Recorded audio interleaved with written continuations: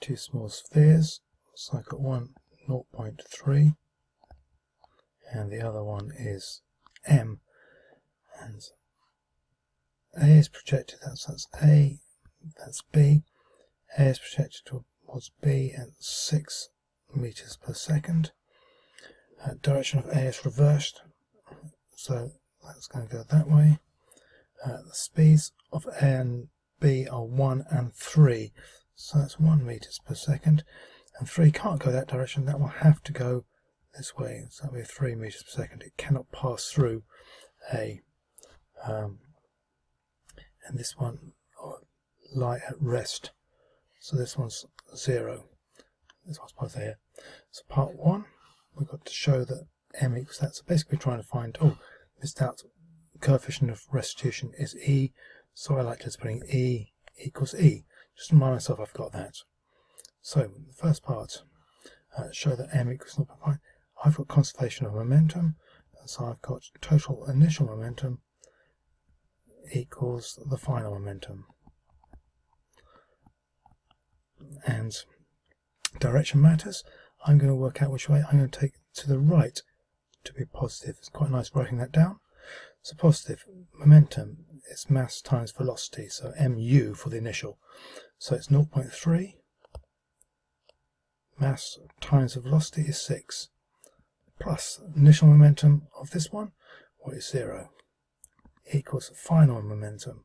So it'll be the m, 0.3, the mass, times the velocity, and that'll be -1. And then plus m times by the velocity 3. And that will give me 1.8 equaling minus 0.3 plus 3m. So it'll be 2.1 equals 3m. So m equals 0.7 kilograms. That's the first part. Part 2, I've now got to find E, and E, I know, is separation speed over the approach speed. And that equals, separation speed is how fast do these move away.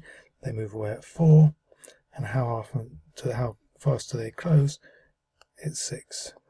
And so that'll be 2/3 is what E is. So it's done that bit. And now we've got to work out B. It hits a wall. I'll do this bit in red. Hits a wall here. Coefficient of restitution is F. So for the wall, E coefficient of friction equals F. That's not the same as the C. And find the thing for which will be the second collision. Okay, so it goes at 3, it hits this wall, and then comes back. Okay, so there'll only be a collision if this ball bounces off the wall fast enough to catch up with this one. Well, this one's now going at 1 meter per second in that way.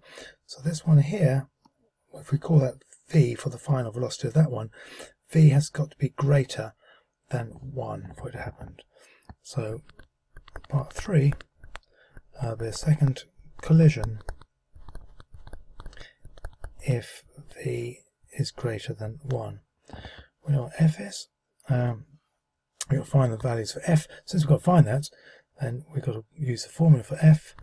F equals separation speed over the approach speed. And it's going to have to be good enough to get there.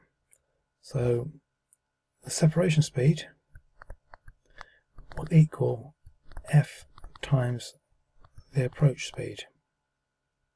Separation speed, well, it's got to, if we work out what it is to get there exactly at 1, separation speed will be 1, and that will equal F, which is what my F is, times my approach speed, and it's approaching at 3 as it comes across there. So F must be 1/3 to bounce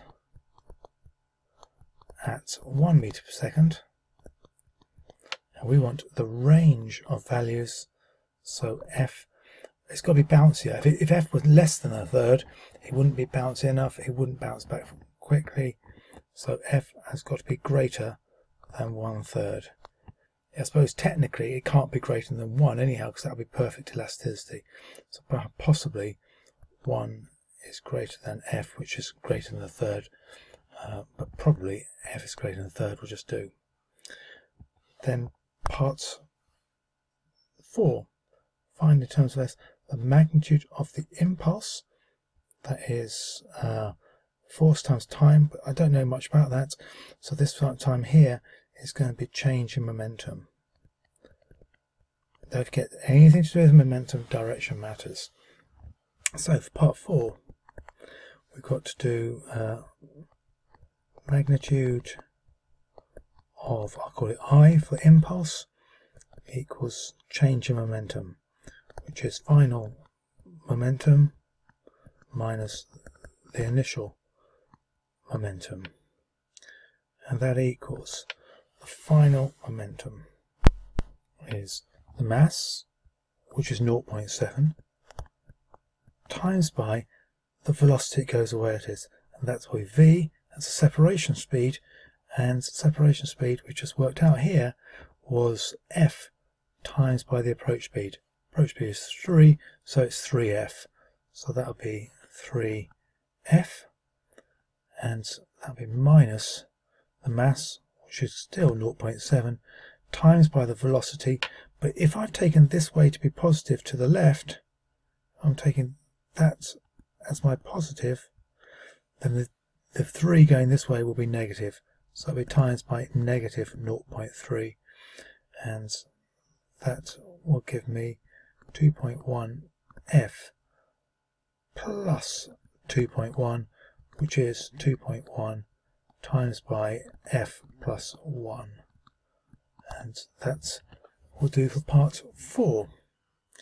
And then for part 5, got one more colour left. Part 5 in pink, given that f equals 3/4, so f equals 3/4, calculate the final speeds of A and B. So I need to work out the final speeds. So I'm going to first off find out what V is as it bounces away from the wall, and then B is going to catch up with A, and there's going to be another collision. I'm going to have to work out what happens there. Okay, so to start off with, I've got to I want to find out what my V is, and for that I'll need to know that separation speed from things is 3f. We know what f is. F is 3/4, so it's 3 times 3/4, which is 9/4. So what I've now got, I've got one object of 0.3, I've got the other object of m, which I now know is 0.7.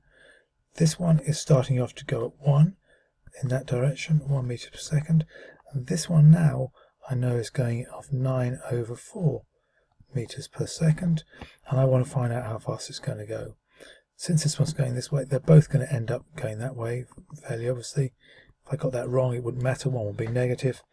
And now I'm going to have to be able to solve that equation. I'm going to get two things.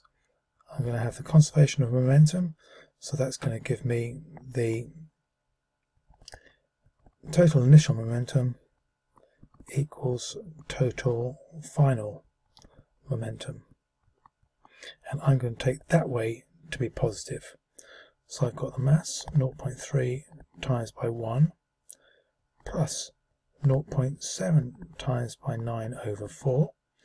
That is the initial momentum of this one, plus the initial momentum of this one, and that equals 0.3 times x,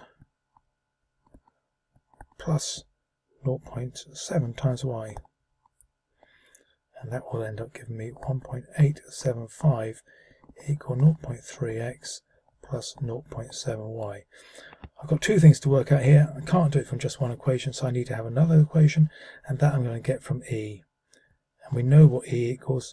E equaled, we found it out earlier on, E equals 2/3. So E is the step speed over the approach, and that says that 2/3 equals the separation speed. Well, that one's going at x, that one's going at y, so it'll be x minus y divided by the approach speed, and this one's going at 1, this one's going at 2 1/4, so the approach speed will be 1 1/4.